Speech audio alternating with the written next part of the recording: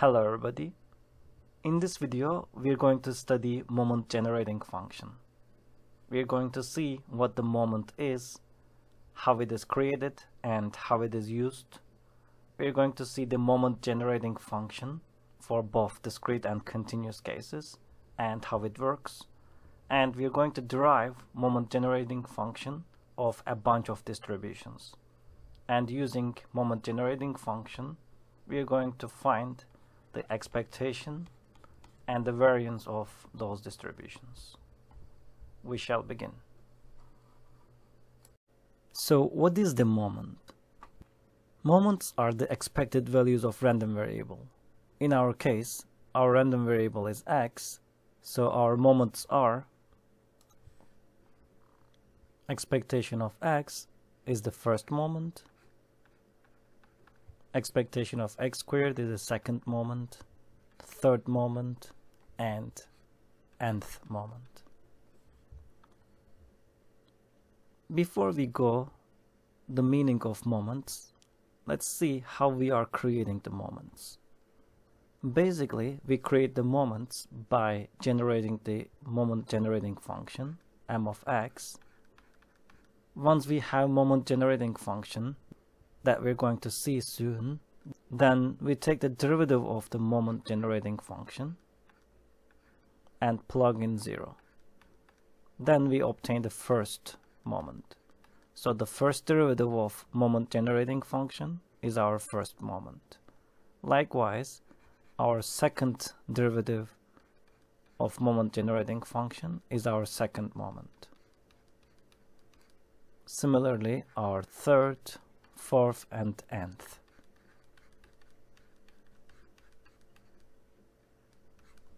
So if you take the nth derivative of the moment generating function and plug in 0, then you obtain the nth moment. We said that moments are the expected values of the random variable.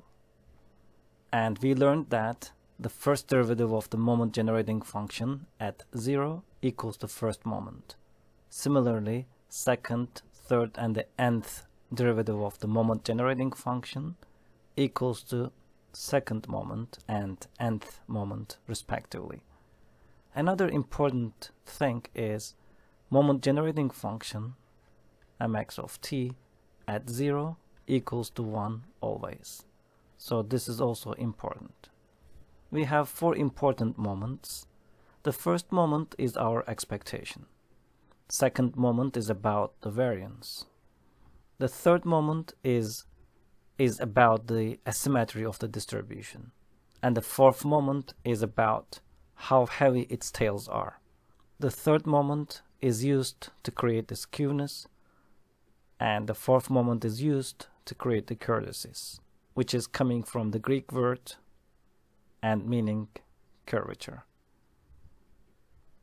Now let's see how we use the moment generating function. Moment generating function, by definition, equals to expectation of e to the tx.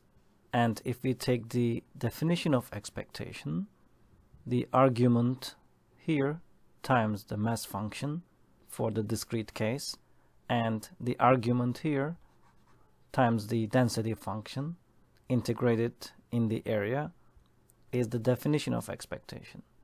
So the moment generating function for discrete case is equal to summation of e to the tx times the mass function, and for the continuous case, integration of e to the tx times f of x under the region. So let's see how we use the moment generating function now. Let's start with moment generating function of a constant. Moment generating function of a constant. First we start by the definition of moment generating function mx of t is equal to expectation of e to the tx. If x is a degenerating random variable, then x is equal to that constant. So that is equal to e to the ct. So this is the moment generating function of any constant, c. Now we can find the expectation. expectation is the first derivative, and we plug t equals to 0. The derivative of this is c e to the ct, and if we plug t as 0 here, then we obtain c times e to the c times 0, which is c times e to the 0, which is c. So expectation of a constant equals to itself, and that is expected. Let's also test if m of 0 equals to 1. Our moment generating function is e to the ct, and if we plug in here 0, we obtain e to the 0, that is equal to 1, so that is correct as well. So moment generating function of a constant is equal to e to the constant times t, and expectation of the constant is equal to that constant. Let's derive moment generating function of exponential distribution, and using the MGF we can find the expectation and the variance of exponential distribution. First we start with the density function of the exponential distribution. The density function f of x of exponential distribution is equal to lambda e to the negative lambda x if x is greater than 0 and 0 else. Exponential distribution is the continuous distribution, so we are going to use this definition of the moment generating function. So using the definition of moment generating function, expectation of e to the tx will be equal to integral from 0 to infinity, because that's what exponential distribution is defined in between, e to the tx times the density function f of x, which is lambda e to the negative lambda x dx. Now we're going to find this integral. We can take out lambda in front of the integral sign, and we can merge e's. So it's going to be e to the t minus lambda times x dx. Here we have one condition, that t minus lambda has to be less than 0, or else our function blows up. So this is the condition we have to indicate. Now we can take the antiderivative of e to the t minus lambda. So it's going to be 1 over t minus lambda e to the t minus lambda x from 0 to infinity. Now we're going to plug in upper boundary and the lower boundary. When we plug in the upper boundary, we obtain 0, because we obtain here negative infinity, and e to the negative infinity goes to 0. And if we plug in the lower boundary, we obtain e to the 0 here, and e to the 0 is 1, and 1 times 1 over t minus lambda is 1 over t minus lambda. And if we distribute lambda inside, we obtain negative lambda over t minus lambda, or if we make it positive, we obtain lambda over lambda minus t. So this is our moment generating function. Since we have moment generating function, now we can create expectation and the variance. Just before that, let's confirm that moment generating function at 0 equals to 1. So we have lambda over lambda minus 0 instead of t. We have lambda over lambda equals to 1. So that confirms that moment generating function at 0 always equals to 1. Now let's take the derivative of the moment generating function. The derivative of lambda over lambda minus t is lambda over lambda minus t squared. And if we plug 0 in this function, we obtain the first moment. That's going to be lambda over lambda minus 0, the quantity squared. That's going to be lambda over lambda squared, that is 1 over lambda. So this is the first moment, or expectation of x. So expectation of the exponential function is 1 over lambda. Now we can find the variance. First we need to find the expectation of x squared. For this we need the second derivative. 2 lambda over lambda minus t, the quantity cubed, using the chain rule. Now if we plug in 0 at the second derivative, we obtain the second moment.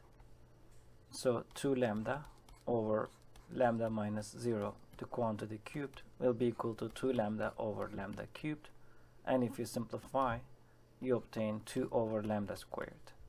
This is our second moment, which is expectation of x squared. Variance, by definition, is equal to expectation of x squared minus mu squared. Our expectation of x squared, we found 2 over lambda squared. And our mu is 1 over lambda, and we are going to square this. So we obtain 2 over lambda squared minus 1 over lambda squared. That's going to be equal to 1 over lambda squared. So this is the variance of the exponential function.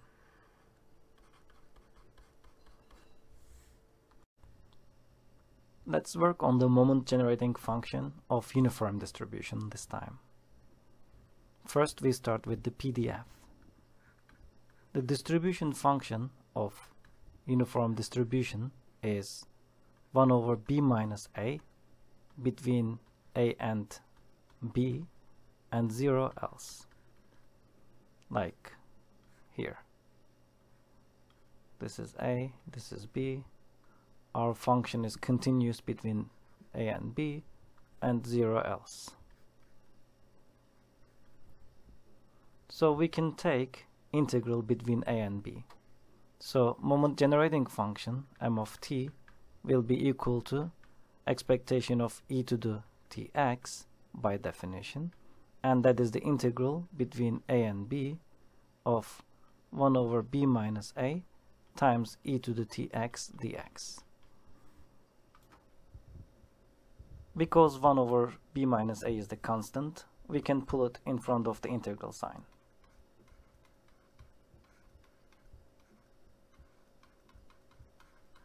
Now we are going to integrate e to the tx.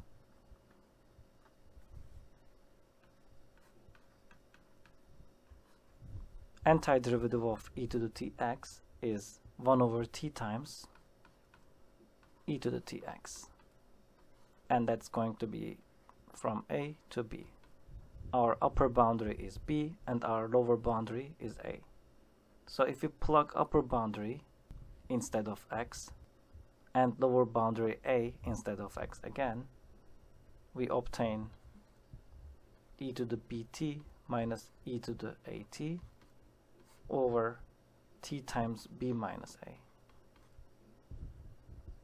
So this is our moment generating function. Let's test moment generating function at 0 equals to 1. So we're going to have e to the 0 minus e to the 0 over 0.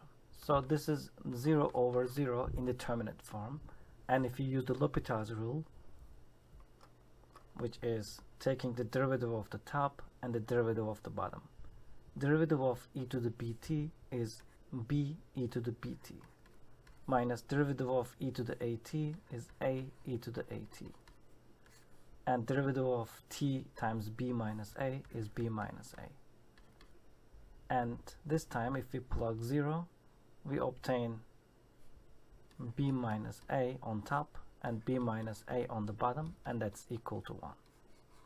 So we confirm that moment generating function at 0 equals to 1. Our moment generating function for uniform random variable is 1 at t equals to 0 and e to the bt minus e to the at over t times b minus a when t is not equal to 0. We already confirmed that this is our moment generating function by the answer of the integral here. Finding expectation and the variance of uniform distribution requires the first derivative and the second derivative of the moment generating function. That is more difficult than the traditional way of finding the variance and expectation. When we are finding the first moment, we take the derivative of this, and it's going to be 0 over 0 indeterminate form. Using the L'Hopital's rule, we obtain the derivative, and then when we plug in t equals to 0, we obtain 1 over b minus a as our expectation. And finding the second derivative is again causing 0 over 0 indeterminate form. We use the L'Hopital's rule using a bunch of chain and quotient rules, which is going to be too messy. And then you obtain the second moment and then apply the variance definition.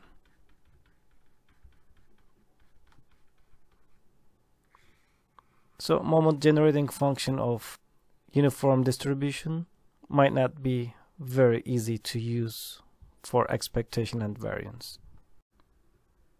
Let's continue with the moment generating function of Bernoulli distribution. First, we start with the mass function. Bernoulli distribution is equal to p to the x times 1 minus p to the 1 minus x if x is equal to 0 and 1. So our support is only 0 and 1 for Bernoulli distribution and 0 else. Moment generating function by definition is equal to expectation of e to the tx, and expectation by definition is equal to this argument times the mass function, and x from 0 to 1 because that's our only support. E to the tx times p to the x times 1 minus p to the 1 minus x. So we can do this summation easily by plugging in 0 and 1. So e to the t times 0 times p to the 0 times 1 minus p to the 1 minus 0 plus, this time we're going to plug in 1. So e to the t times 1, p to the 1, 1 minus p to the 1 minus 1. 1 minus 1 is 0. Anything to the 0th power equals to 1. And this is equal to 1. This is equal to 1 because they have 0th power. Here we obtain 1 minus p plus here we obtain p times e to the t. So this is our moment generating function. Now we can find the expectation and the variance. The first moment expectation is equal to derivative of the moment generating function, and we plug t equals to 0. So derivative of this is equal to p times e to the t. So derivative of moment generating function is p times e to the t because this is constant. Derivative of constant is 0. Derivative of e to the t is equal to e to the t. And if we plug in here 0, we obtain p times 1 p.